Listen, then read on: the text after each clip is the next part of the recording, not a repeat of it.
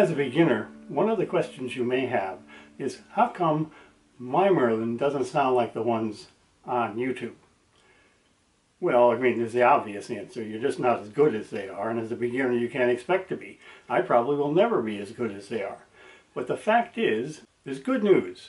Your Merlin probably does sound just as good as the ones you hear on YouTube. It's a matter of physics. This is an acoustic instrument.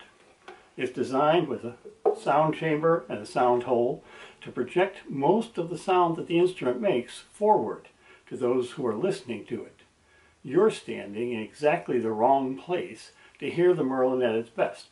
You're standing above it and slightly behind the sound hole, which means that you hear the ragged edge of the wave, while the sweet, rich wave blooms out ahead of you into the room and the people listening to you. So chances are, again, your Merlin sounds just as good as the ones in the video. If you don't believe me, you should make a recording of yourself playing, if you dare.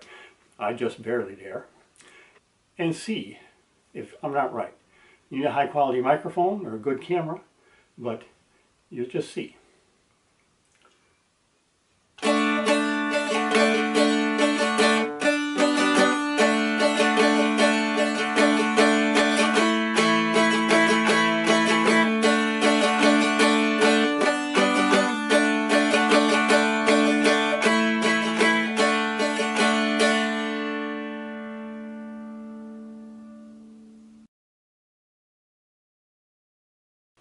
If you're not having fun, don't do it.